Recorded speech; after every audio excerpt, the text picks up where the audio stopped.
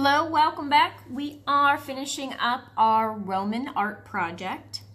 We are creating an agamograph, which is a series of pictures that changes at different angles.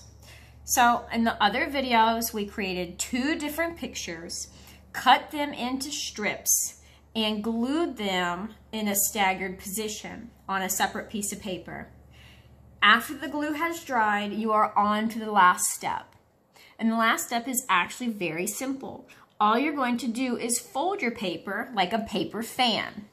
So I'm going to take this strip here and I'm going to fold it to where the new picture is created.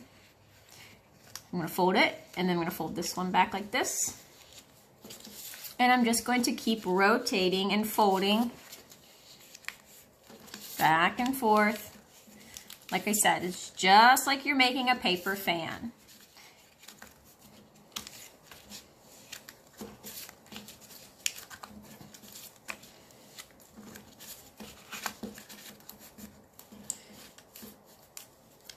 Then you should be able to open this up.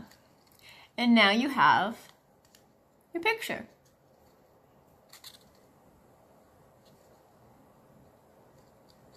If you have any questions, you can re-watch the videos or message me in Google Classroom or send me an email.